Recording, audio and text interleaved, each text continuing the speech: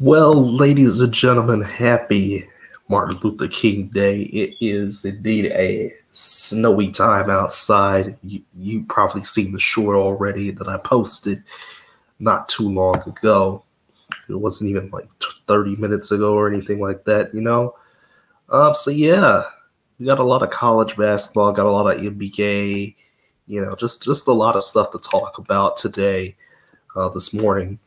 Before we get into the festivities of NBA games today, a few college basketball games today, a few women's games today.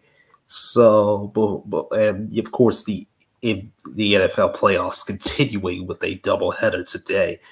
So yeah, let me start with the NBA because it's probably one of the more intriguing things to talk about right now because most teams have played either like in between 37 to 41 games. So some teams are about halfway there, some teams aren't, halfway through the season yet.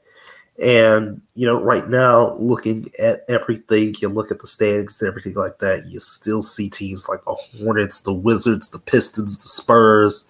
They're all bad. They're all still teams that have not reached double-digit wins yet. I know Wembanyama has been playing well. I know. There's been some trades and stuff like that, like OG Anunoby, has been traded, to the Knicks. And RJ Barrett is in Toronto now, so there's that. Joel Embiid's been out lately, so the 76ers have kind of faltered a little bit,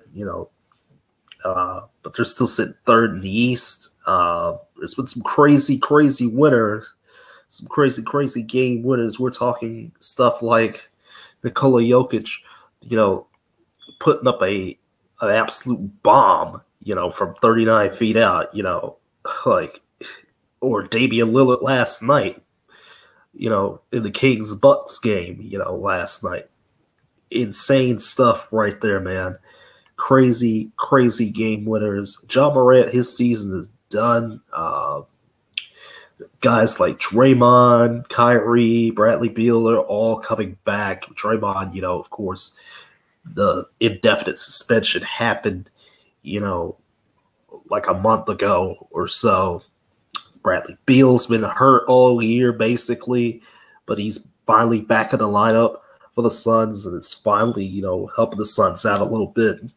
Kyrie Irving, has been, banged up pretty much all season long, but he's back in the lineup. And the trade-off with that is that Luka's been, out for like a couple games now.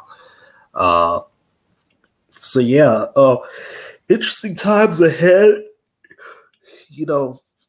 There's teams like the Warriors and the Lakers that really are struggling right now. Like, I cannot fathom why these two teams are struggling, but there's going to be a lot of games involving them, on national TV in the near future that, I don't really want to see because, again, the Lakers are just inconsistent and the Warriors are honestly, they're past their prime at this point, but, it is what it is, So, yeah, teams like the Clippers are doing well. Teams like the Thunder with SGA, of course, they're doing well. It's going to be one hell of a time, as we get, past the NFL, dominating pretty much all the storylines and more towards the NBA finally, ramping up, which it should in a couple weeks with a big triple header on ABC. Yeah, there's also the Tyrese Halliburton situation, but I know Bruce Brown has been stepping up surprisingly for the Pacers, so the Pacers still in it.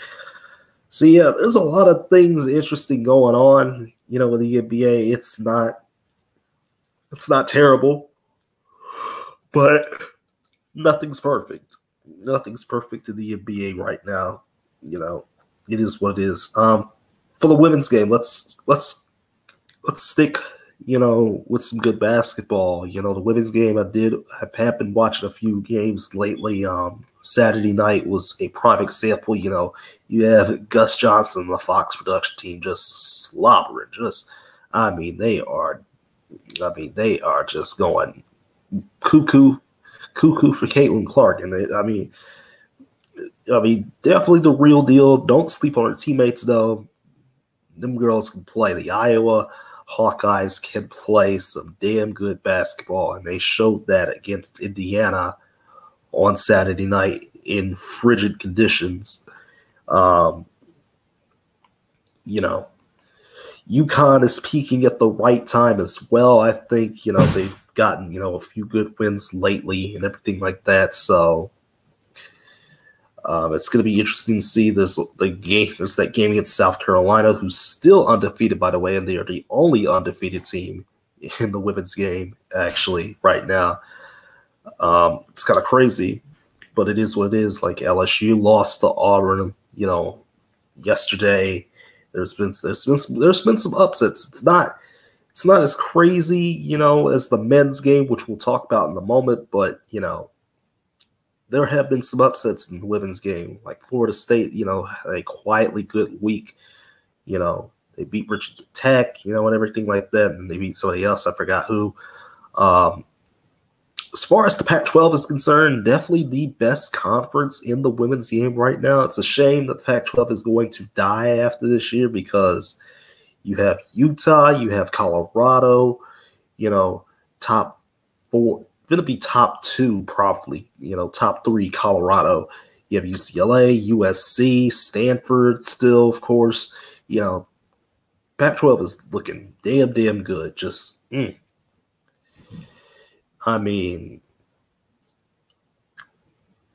it's a shame, again, that almost all those games are stuck on the Pac-12 network. It's really a shame. Can you find the Pac-12 network? Probably not.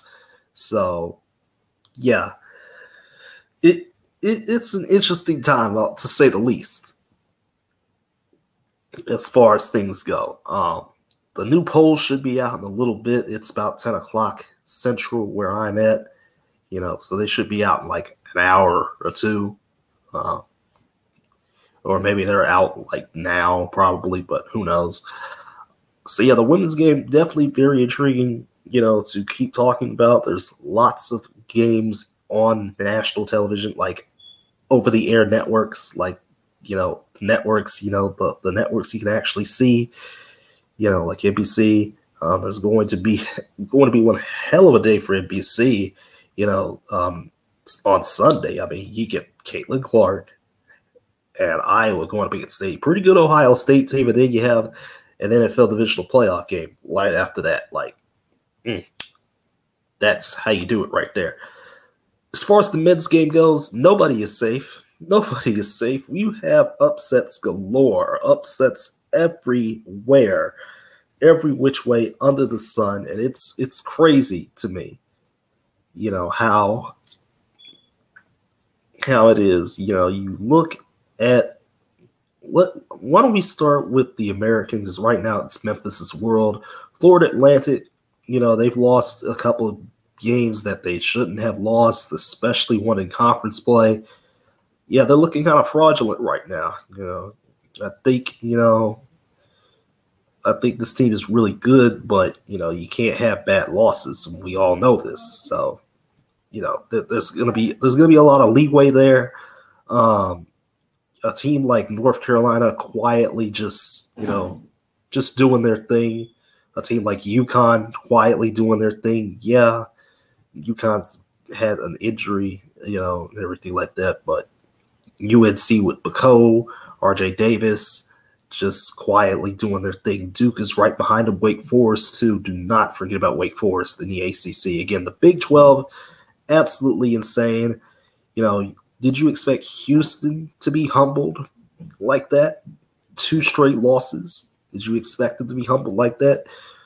When you know that, Oklahoma State is apparently 0-3 in the Big 12, something's wrong, and West Virginia has a win. Of course, my Longhorns, are 1-2 in the Big 12.